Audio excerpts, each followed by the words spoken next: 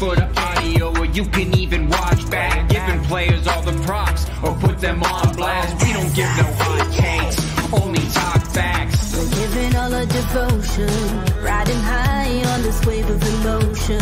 Going all out, yeah, cause this is our time. No, ain't no stopping us till we reach the finish line. All in, we came in to win. We're gonna give everything. S-I-C-K on the run. S-I-C-K, sick. On fire, we're ready to fight. We'll bring the house down tonight. S-I-C-K on the run. S-I-C-K, sick. Play it on the car ride, play it when you lounge. X and O, you know that we can hold it down. Shout out to my man Sammy, got it off the ground. And to all the listeners tuned in right now, got debates, analysis, and speculation. This is sports talk for the new generation. You know where to find us, got a reputation. Sick podcast, your #1 sports destination. We're giving all our devotion, riding high on this wave of emotion. Going all out, yeah, cause this is our time. No, ain't no stopping us till we reach the finish line. All in, we came in to win.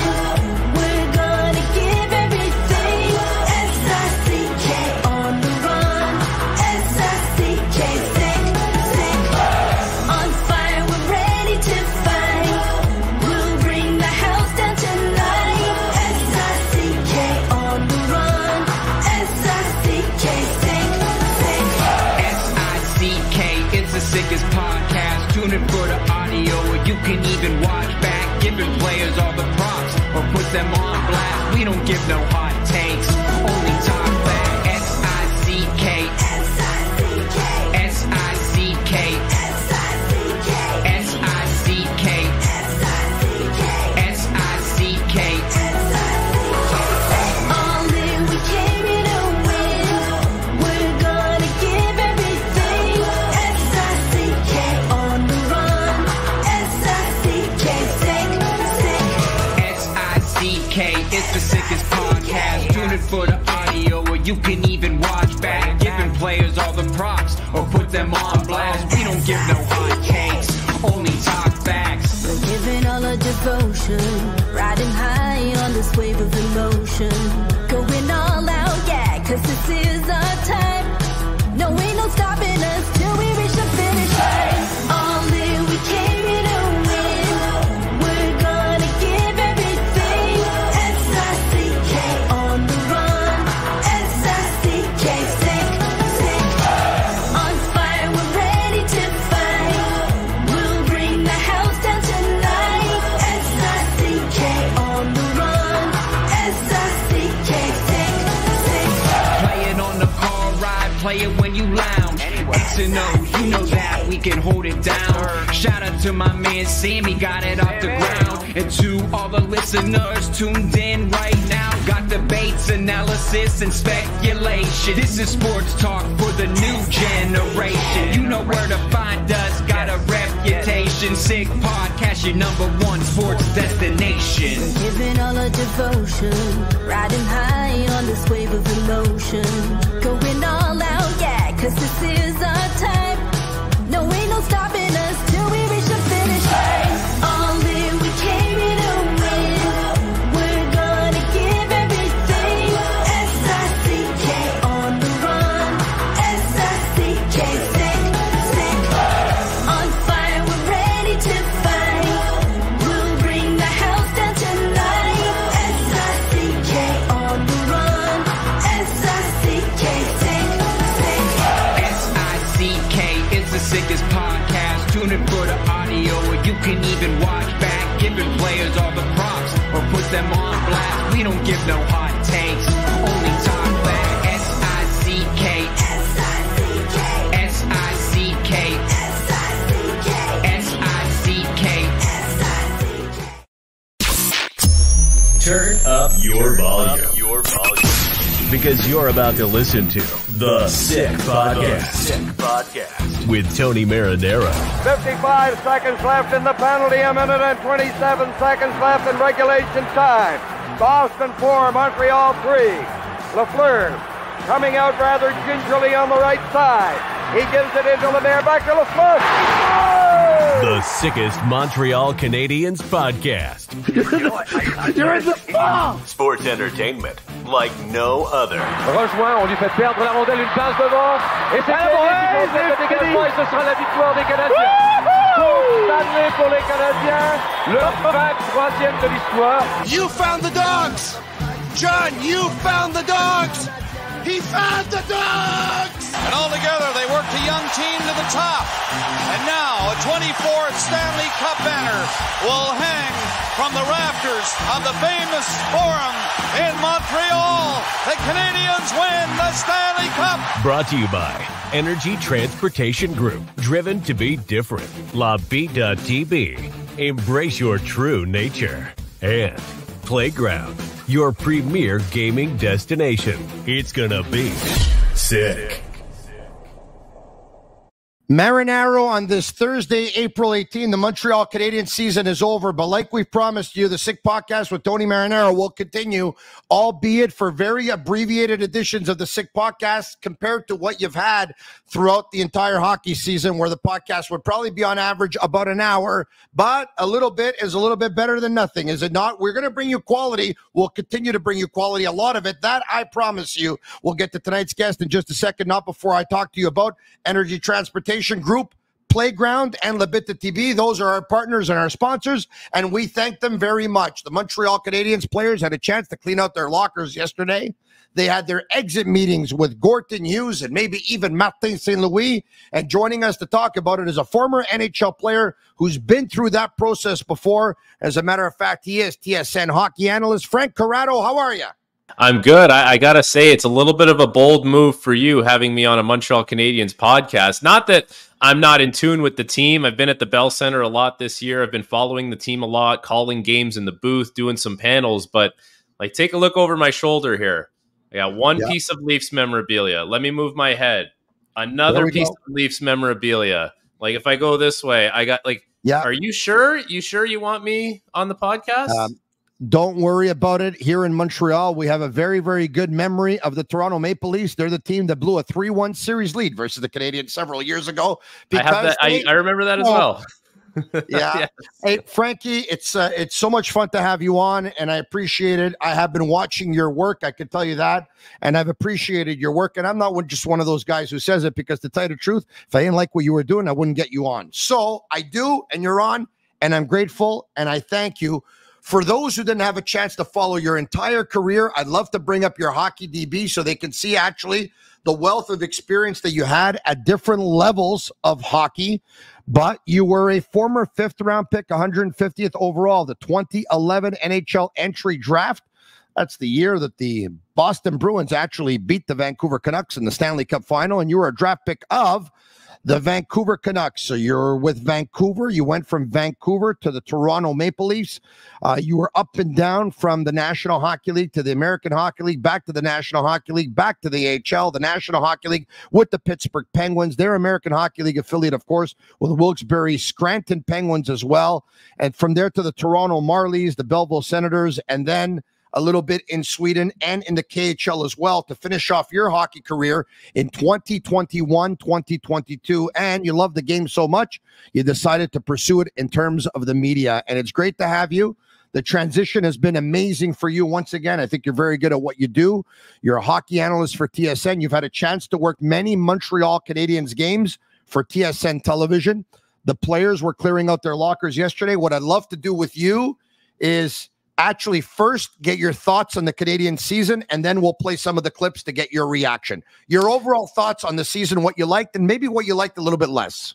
Well, I would say there's a lot of optimism around the group, and there's a lot of individual stories to like more than, you know, the team as a whole. Listen, we know where the team finished. We know they're going to get a high draft pick. That's probably not the worst thing for this group moving forward.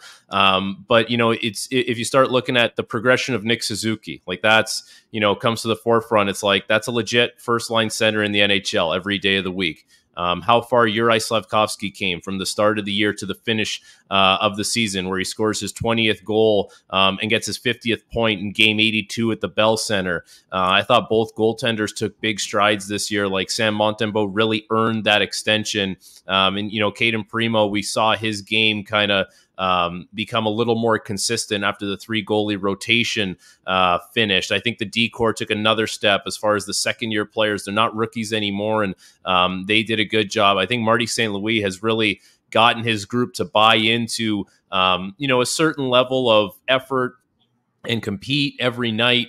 Being around the arena, after morning skate and talking to people, it just seems like they've really bought into the culture that they're trying to build. Like they're really trying to build something special, and you can kind of get that sense when you're around the group. So I think that's really cool. Like there's all these individual stories that you hope, next year or the year after, kind of all come together at the same time. And you hope there's enough there to make a group that's sustainably good. Like year after year, this team shows up, and we're not talking about playoffs. We're talking about how far in the playoffs. And, I think it still is in the infancy of that, but there's a lot of really nice stories around the group. Like, for a team that finished that low in the standings, I don't think you'll find that many positive stories, when a team finishes that low in the standings. So I think that's a lot of reason to be optimistic about where this group is going. Speaking of the group and the locker room, Cole Caulfield touched on it. Let's hear from him. Sometimes we're too close. I think it's not a bad thing to have. I think you probably don't see this around too many NHL locker rooms. It's such a tight group. But, again, like we're all doing the same thing every day, grinding together. So it's been a lot of fun. And next year is just another opportunity to do that. Frank, as a guy who's played on several teams in several different leagues and has been in several locker rooms, I know players often talk about the group. They often talk about the locker room. How challenging is it to have a close room, a tight group? Is it something that's easy to accomplish or difficult, and why? Well, it's easier when the team is good. Like when the team is good and, everyone thinks that the team has an opportunity to win, whatever issues, may arise, everyone just kind of parks it because there's a larger task at hand, and everyone understands the gravity of that situation. When a team's not very good, you can lose that sense of purpose as a group. And this group never let that happen. And I think that goes back to, the team buying into what Marty St. Louis is selling them as far as building something here and everyone being a big part of it. So it is, you play with a lot of great players over your career. You play with a lot of great people. But, the more memorable groups tend to be on teams where you have success. But for Cole Caulfield to kind of talk about how close they are, I think that just goes to show you how much these guys really want to lean on each other and want to kind of get their group over the finish line as far as the rebuild and all that kind of stuff. And that'll happen at some point, but it is impressive that they managed to kind of stick together and kind of show that positivity all season long. What are some of the things that we'd have to look out for that should be a concern that could end up hindering a very good locker room? What are some of the signs that you look at? See, it's hard from the outside. You're going to have a hard time seeing that from the outside. But I would say, like, and this is today's NHL, right? Someone throws a big hit and all of a sudden everyone comes in because it's like they got to do the fight or they got to do the tough guy routine. But like, if you don't see that, like that would be a little bit of a red flag because everyone does that. Like every single team, if someone gets hit or if it's a dirty hit, it's like, we're coming in and we're going to let you know that's not okay. Like I've seen the Habs come to players' defense many, many times this season. Another thing, it's like, do you skate hard for every loose puck? Here's a good one. So if your teammate makes a mistake on the ice, how willing are you to make sure he doesn't look bad? Like, how willing are you to not let that mistake cost the team? I think that's usually the telltale sign of how much people are really bought in and how much they really care. And like I said, like effort has never been an issue for this team. Compete has never been an issue for this team. It's funny, like, we'll be at the Bell Center, or we'll be on the road calling games, and the visiting team or the other team's broadcast team will come up and talk to us, myself and Brian Mudryk, and they'll, seems like this team's a scrappy team. Like this team, it doesn't seem like they're an easy out. That is the sentiment we get every single time we talk to the opposing team's broadcast crew. So I think that's a really nice compliment that the kind of the word is out that's what the team is all about. Frankie, I saw something in the last game of the season for the Canadians that has not received any press whatsoever. And I actually even forgot about it over the past couple of days, and I'm just actually thinking about it right now. Last game of the season, it's a nothing game for the Montreal Canadiens. They've been eliminated from a playoff spot for some time, and I think they're in overtime versus Detroit. I think it happened at the end, near the end of the overtime, and not near the end of the third period. Nick Suzuki goes down with like 2 seconds left on the clock and blocks a shot.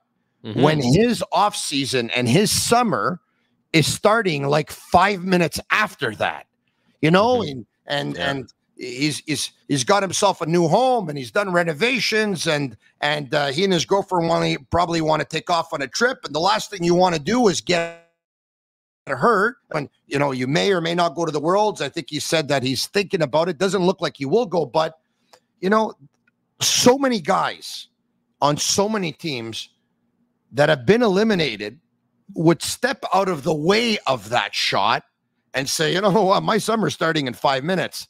What a message when the captain of your team, the best player on your team, sacrifices his body in a season in which they're not making the playoffs. I thought that was amazing. Yeah, you know what? We noticed that on the broadcast as well, and we made note to it was not something that had to be done, but it was something that had to be done for him. You know what I mean? Like, he's just one of those guys where there's certain things that are non-negotiables in his game. And a lot of those things are the things like that, like blocking a shot, like putting in that extra effort to get to a puck first, or being really strong on your stick to win a puck battle.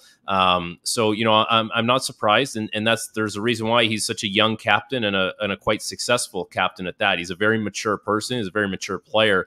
For the limited kind of exposure I've had to him this season in the locker room, always been impressed with how well-spoken he is. And just, one of those never too high, never too low kind of personalities, which I really admire, because it is easy to get lost in that kind of stuff. But, I think that also goes back to, as much as the coach wants to instill work ethic and habits and all that kind of stuff, it means more when it comes from your best players. It has, forever. And, you put up my hockey DB page there. I was fortunate to play for the Penguins for a very brief time. I was around the team more than I played as a healthy scratch, extra, whatever you want to call it.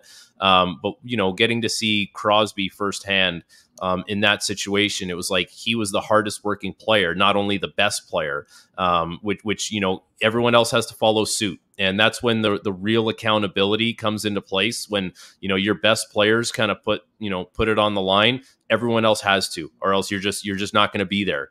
So I think that's very admirable of him. And I'm not surprised, because, it's just one of those things for him. It's just a non-negotiable. We were talking about Nick Suzuki. Let's hear from him.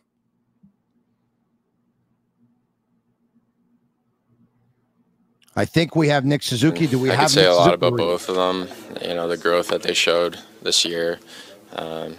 Cole, he obviously wanted probably to score more goals, but the way he was able to play defense, make plays, not just be so locked in on scoring. I think it definitely made him a lot better of a player, and he's always going to be that threat to score. And the growth he's shown this year has been great. It's helped our line a lot. And same goes with Slav. I think he had a lot of confidence coming in, kind of, stumbled out of the gate once Kirby got hurt, was trying to find a line. And, once the three of us got put together, I think he really took off, gained a lot of confidence. Just, he's an amazing player. He just needed that, boost of confidence to take his game to the next level. No surprise, Nick Suzuki talking about his line mates more so than he's talking about himself. What did you take out of what he had to say about Cole Caulfield and Juraj Slafkovsky? Yeah, I think that the Caulfield thing, like a lot of people made a lot of the fact that, it wasn't a 40-goal season for him. And I think that's what a lot of people kind of expected, considering the pace he had been scoring at previously. You look back at last year, he's over a 16% shooter last year. Cole Caulfield is. I think for his career, he's about 12 and a half. And it was a strong finish to the year. And, if he's going to have 27 goals in a so-called down year where his shooting percentage is down, I think he'll take that.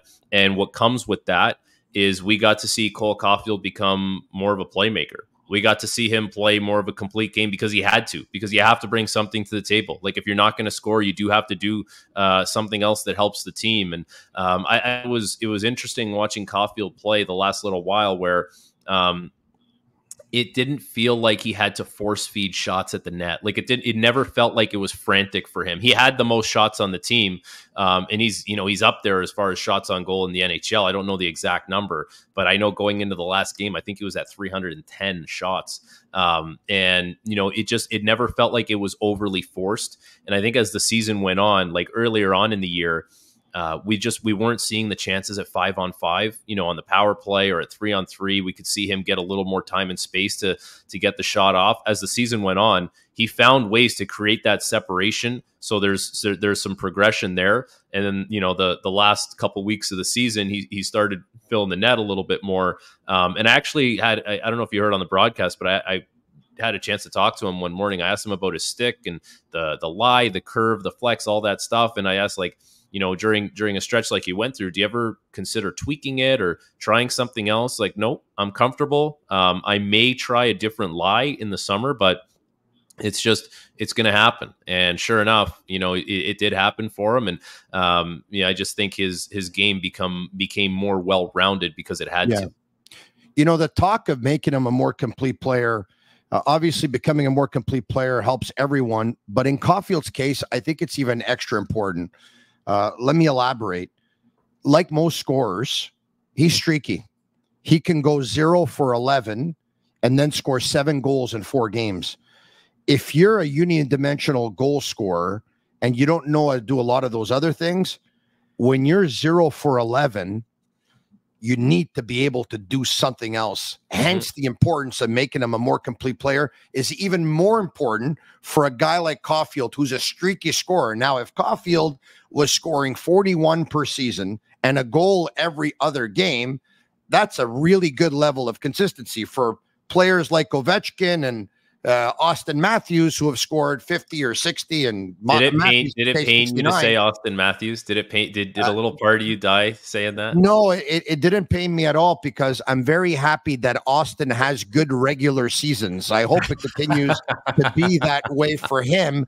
You see, in the city of champions, which is Montreal, we don't look at regular seasons all that much. Mind you, here I am talking about a team that finished 5th last in the standings, but you know what I'm getting. I know what you're saying. It's all good. Yeah. I think it's important. I think it was important for Caulfield, and I think he did become a better player. I think the Canadians are trying to find ways with him where he can minimize those slumps or actually make them slumps of lesser games. You talked about Slafkovsky.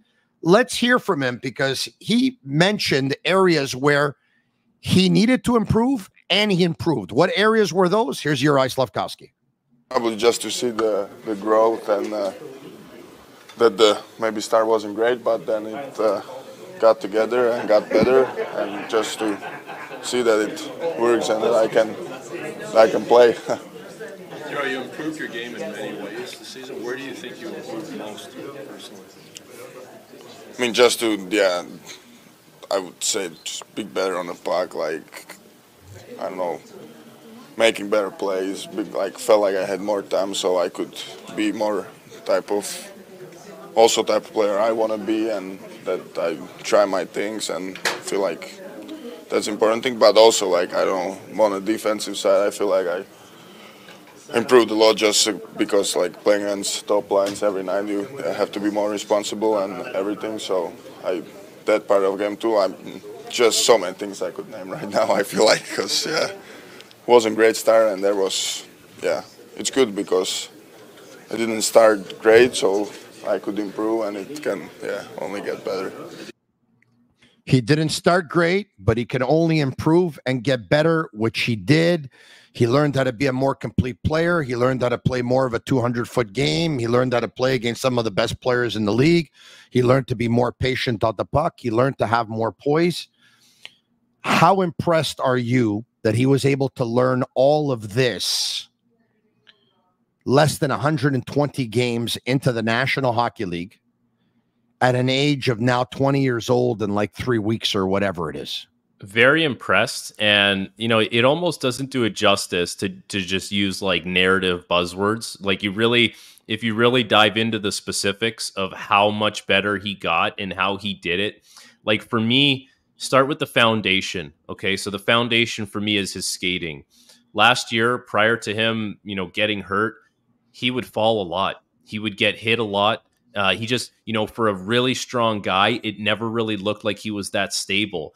And what a complete 180 this year was, because, he was the one initiating a lot of the body contact. He was the one knocking a lot of people down. I hardly ever saw him down on the ice. Like his base, his foundation really improved a lot. So then, once that... Frankie, pardon me. Do you think it could have been his stamina a year ago or lack thereof, that if he's out of gas, it's easier to fall? Or do you think it was a coordination issue? Do you think it was hitting the wall just playing in the best league in the world? We know he got hurt after 39 games or so. Yeah. What do you attribute those things to, that falling down on the ice as often as he did? Where do you think that came from?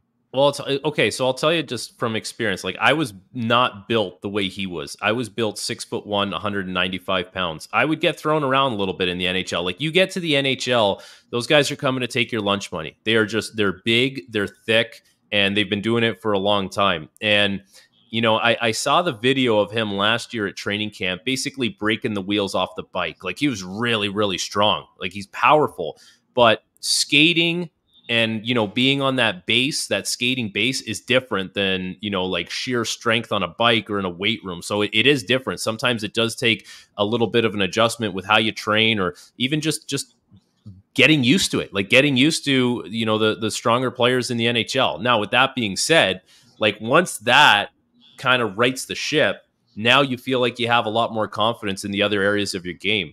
And it seemed like every week, every month, he would just show us something a little bit different. Like there was a point in the season where he really became like, I thought he would skate with the puck way more. Like I thought he would get the puck on his stick, and instead of looking first instinct to move it, it was let me move my feet. And I thought he did a good job of that. Then in the offensive zone, I thought he was more ready and willing to shoot. And he was working with the shot doctor, they call him, for a long time this year to work on that confidence. Yeah. And then the passing, I think he's, correct me if I'm wrong, but I feel like he's a shooter more than he was a passer. Before he came to the league. I know, like you could go either way on that, but I think the passing became a little more instinctual after, where it was like he would almost get a puck in the offensive zone and double clutch it or hesitate a little bit. It was like he kind of knew what he wanted to do a little more before he got the puck. And then the other thing, like this was the one that really impressed me, where I think at times maybe he was just willing to defer as far as problem solving on the ice, like, hey, I'll just kind of like chip it off the boards. And it was like, no, now I'm going to stick handle my way out of this problem. Now I'm going to move my feet. I'm going to make a fake. Like it just, all these things kind of kept growing at the same time for him. And, give him a lot of credit, because, that's him. Like he's putting in the work. That doesn't just happen. Like people think progression it just happened for him. It happened for him because he worked his ass off. It happened for him because he's obsessed with the game. Like that's really what it comes down to. So a lot of very encouraging things. And now, the management group has to always kind of wrestle with this. Do we want players going to the minors, or do we want them around Marty St. Louis and Alex Burrows and Trevor Letowski and Stefan Robida every single day? Because for Slavkovsky, he was. And we saw how that paid off, and that paid off in a big way. So, moving forward, they'll always kind of have that, if you want to call it an X factor, but, they'll always have that to look back to and be like, listen, our development model may be a little bit different because we're going to have players around some coachings and some coaches that understand what these guys have been through. Frank, I'm aware of your reality.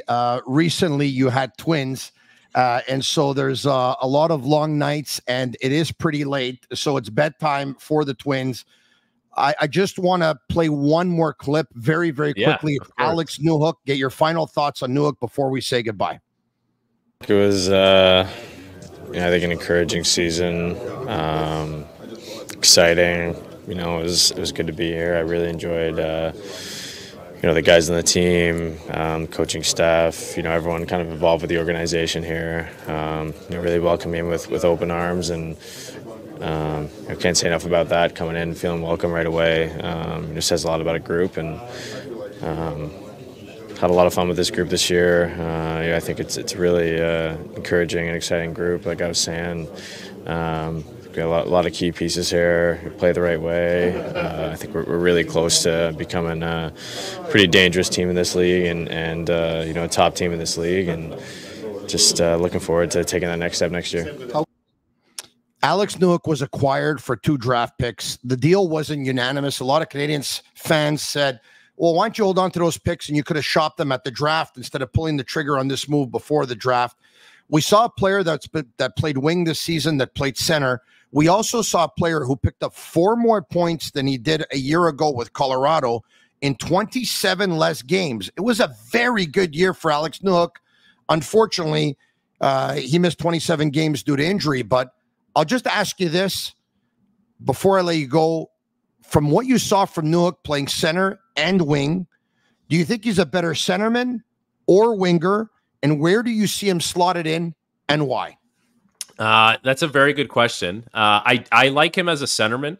I like there was a couple goals this year where he kind of makes it happen by getting to the middle of the ice. Like, I think if you keep him onto the outside, you're almost limiting what he can do. Like, I really liked his, because he has the speed, like he's pretty evasive. I think he can slow things down a little bit, which is good because you can make plays at a little bit of a slower speed. Like, I just thought, for him, the last little while when he was playing center with Armia, and when they were playing with Joshua Waugh, and of course he gets hurt, but that line was playing really well. And then Brendan Gallagher steps in and he plays really well. Like, I think that goes to show you that centerman can really drive that line, and he can really drive his wingers. And, I understand maybe the hesitation around the trade, but you pointed out the stats. And anytime you trade for a player like that, where you think there's a little more under the hood, and then he shows that, it's obviously a great sign. And I just, if you're trying to build something here where you want to be fast, you want to be kind of like an up-tempo team in other teams' faces, like, he fits the bill for a lot of those things. And I just, I liked what he brought to the table in a lot of different ways. It wasn't just one thing. Like, it's not just super obvious. It's not just speed. Yeah, speed. That's great. There's a lot of fast players that don't do anything with the puck. But, I just think he brought something to that group. And now I'm excited to see what he does next year. If there's some newer, some new players around him, like Kirby Dach is going to be back. Like, it'll be interesting to see how things get slotted next year, but he held up his end of the bargain, and of course he'll have to continue that moving forward. But I liked what he brought to the table in the middle of the ice, and I thought he made his wingers better. Frank, I love what you brought to the table to TSN Hockey this year. I especially love what you brought to the table tonight on the Sick Podcast. Thanks very much for being a part of it. The first of what I hope is going to be many. All right. Thanks for having me, Tony. All right. I'd love to have this guy as a regular next season. I'm going to be very honest with you. Now, I wasn't able to have him for all that long, but I knew that his reality is that he's had twins and they got to go to bed. So I took what I can get. So I want to touch on something, okay?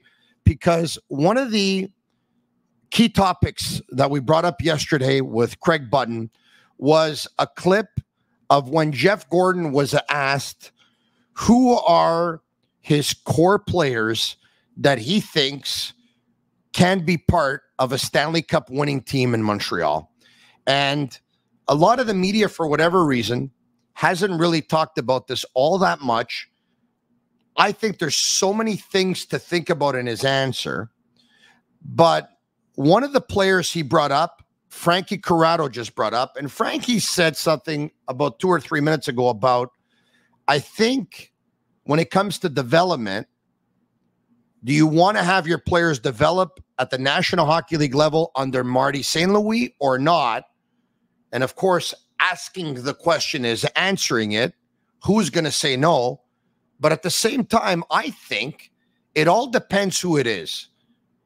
And in saying that, I remember something that we were told about Slafkovsky when we asked Kent Hughes, why do you insist on keeping him here, and why do you think he's going to develop more at the National Hockey League level in Montreal than he would in Laval? We'll get to that in a minute.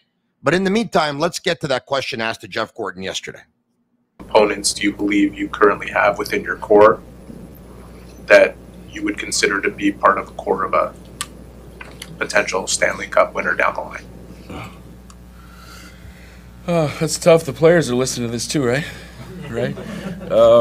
Well, I mean, I think, listen, like we said at the beginning of the year, it's about growth and who's getting better and who's at their ceiling and who still has more to go. And I still think we have, like you see Nick, Suzuki's season is, maybe some people thought he was where he was last year, and that's gonna be where it was, but he had a great year. He showed his ability to be a number one center for the franchise, I think. So that's huge for us and a huge piece, right? So you see Slafkovsky, maybe 12 months ago in this room, people are maybe looking at us like we didn't know what we're doing, right? So, but now it's a year later, and he looks like he's going to be a really good player, right? So, and Sam Montembeau's emergence as a really good goalie. So, there's a lot of good things happening in this organization. To put a number on, the core, I don't know. I mean, I think that we have people in this organization that are going to be our core that haven't identified that yet, haven't had the opportunity, that may not even be with us yet. So it's hard to say that. But to answer, there's a lot of good players here. There's a lot of good young players coming.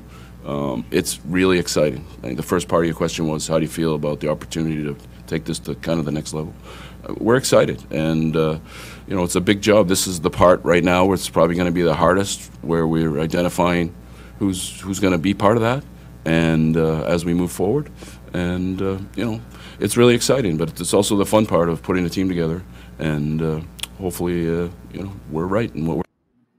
It's a great question by Eric Engels, who asks, who are your core players that you think will be part of play? I believe one of them is a first pairing defenseman that could log 25 to 30 minutes per game, that could shut down the opposition's best line.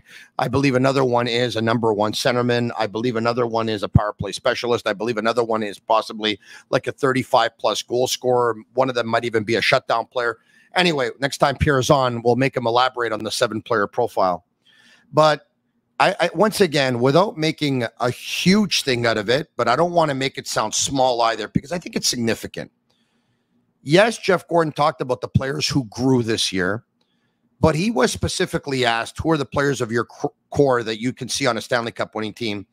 He's a very well thought out gentleman. He thought about it. He actually even said the players are listening to this, right? So he was okay saying what he said.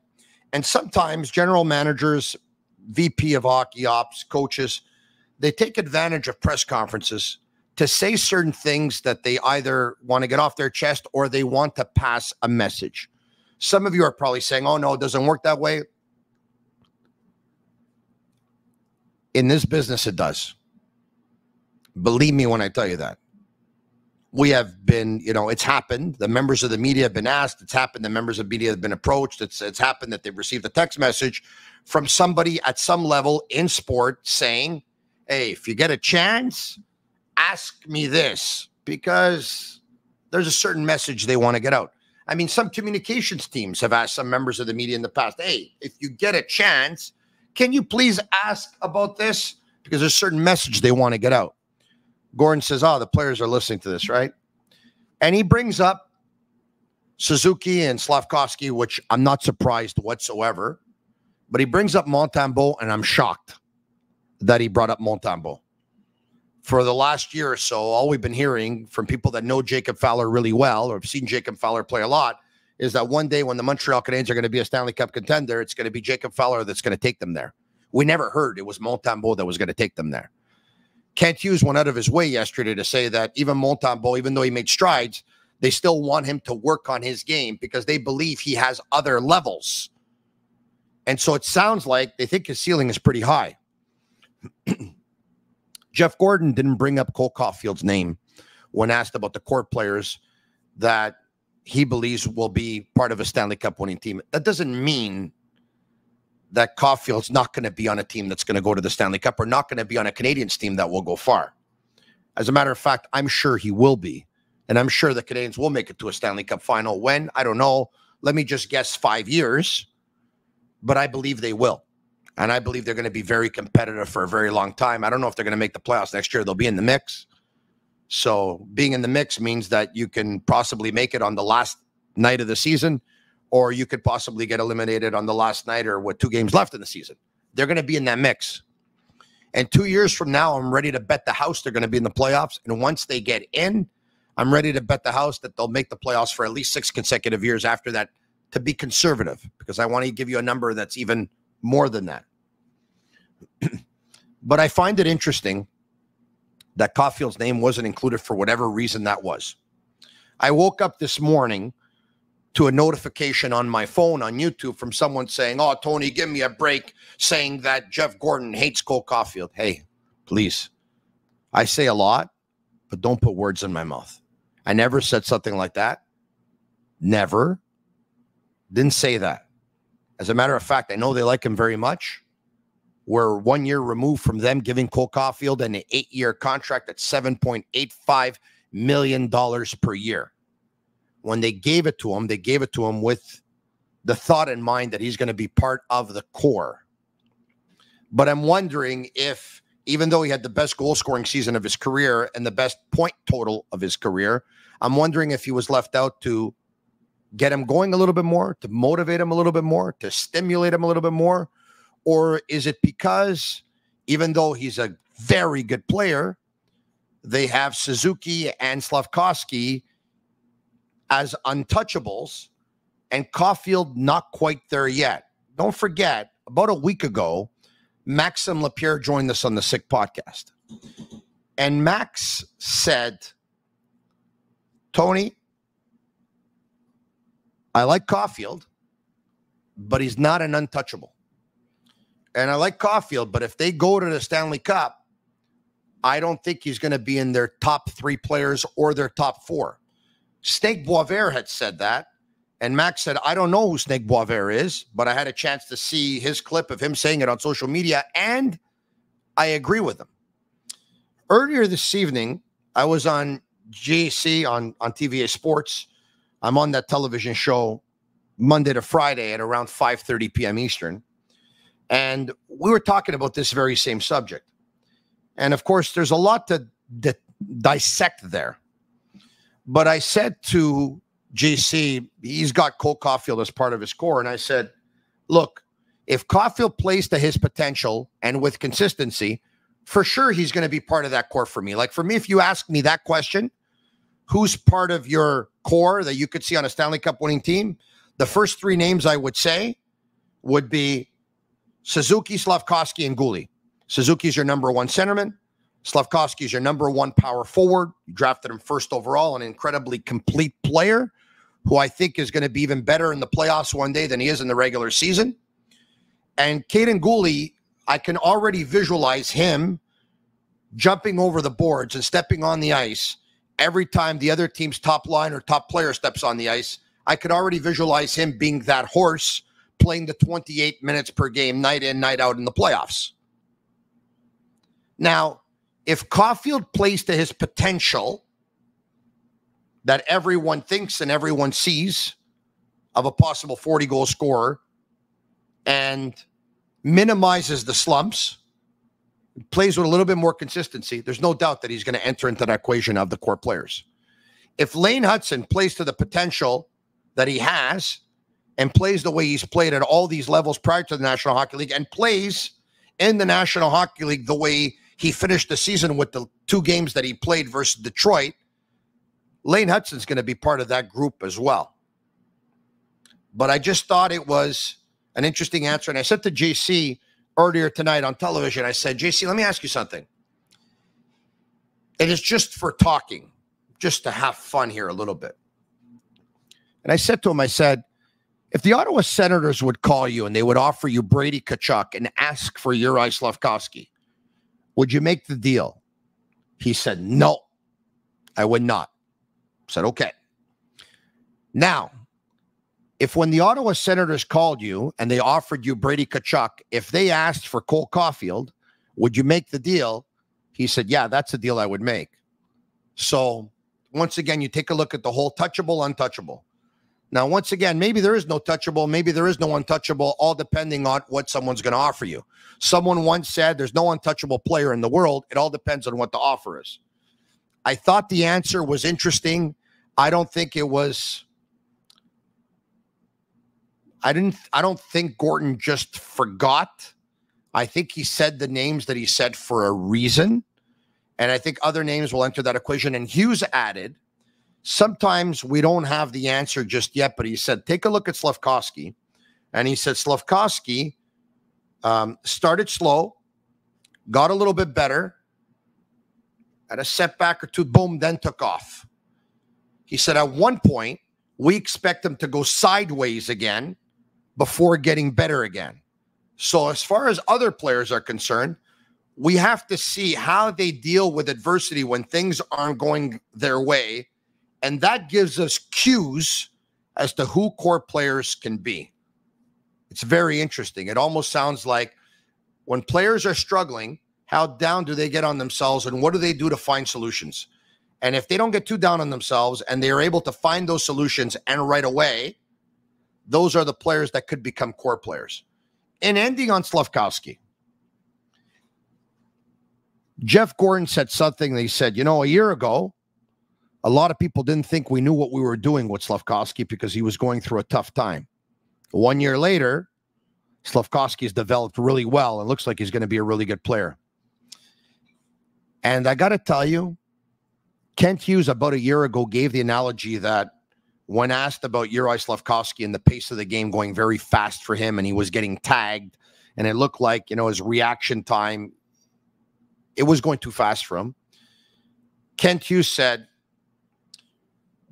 if you're not used to going fast, or if you're have a hard time adapting to how fast the game is, what would happen if you're in a car on the highway and everyone's going fast? Do you get off on the service road to go slower? Because if you would, that would be like us taking you off and putting you in the American Hockey League. But if the American Hockey League is the service road, you're always going to get used to driving at 50 or 70. But you're still going to have a hard time adapting to the 100-kilometer limit. And the only way you're going to get used to that 100-kilometer limit, and some cars going a little faster, is to be on the highway and be in the fast lane. You might get into an accident at one point, and you might dent the truck, but you're going to learn. Or you might not, but you're going to learn. They thought Slafkovsky, to get used to the speed of the game, had to stay in the National Hockey League. 1 year later, I think we can all say they were right. Once again, as I told you, get used to more abbreviated editions of the Sick Podcast with Tony Marinaro. But the Sick Podcast with Tony Marinaro will be on every night. I want to thank Energy Transportation Group, a leading full-service logistics provider serving all of North America, driven to be different. I also want to thank La Bitte TB, brewed in Quebec and a winner of a dozen international awards. La Bitte TB offers quality microbrewery beers made with premium ingredients for everyone's taste. La Bitte TB, embrace your true nature. By the way, don't go anywhere, because in about a minute or two, I'm going to talk to you about what tomorrow's show is going to look like. Because yes, even though I'm usually not in on Friday nights, I will be in tomorrow on the Sick Podcast. Also want to thank Playground. You don't want to miss Night Fever live at Playground Thursday, April 25th at 8 p.m. Dance the night away and experience the magic of the Bee Gees music in a show that celebrates their timeless legacy. The show will take place under the Grand Marquee, a beautiful temporary structure that is perfect for electrifying events like this one. Playground, your entertainment destination. Visit playground.ca for tickets. And Accent Insurance Solutions. All insurance isn't created equal. You know where to find the right solution for you. Accent Insurance. Accent doesn't sell insurance. They shop insurance for you to find the right product right on the money, whatever your insurance needs, home, automobile, or business. Tomorrow is a great event. It's an event called the Foundation Cup. And it's going to take place at the Bell Center. And following that, there's going to be a meal and a gathering over at a restaurant in downtown Montreal. I have asked to be a part of it. Several former Montreal Canadiens will be a part of it. Several former NHLers will be a part of it. I'm going to bring Shane Gaumont with me. We're going to be a part of it. We're going to have some lives. We're going to have some shorts. We're going to have some interviews. We're going to have some conversations. We'll put together the podcast, and we'll bring it to you tomorrow. You don't want to miss this one. Stay tuned. Tell your friends about it. If you haven't followed us on YouTube, please subscribe. It's absolutely free. Thank you for watching on YouTube, on Facebook, on Twitter. Subscribe to our YouTube channel. Subscribe to our Facebook page. Subscribe to our Twitter handle as well. For Agnello, Sammy, at Master Control, they're Cavallaro. It's the Sick Podcast with me, Tony Marinaro. And that's a wrap. Hope you don't miss us too much until next time. Follow the Sick Podcast with Tony Marinaro on YouTube, Instagram, Facebook, Google Play, and Apple Podcasts. The Sick Podcast is brought to you by Energy Transportation Group, driven to be different. La Vida TV, embrace your true nature. And Playground, your premier gaming destination.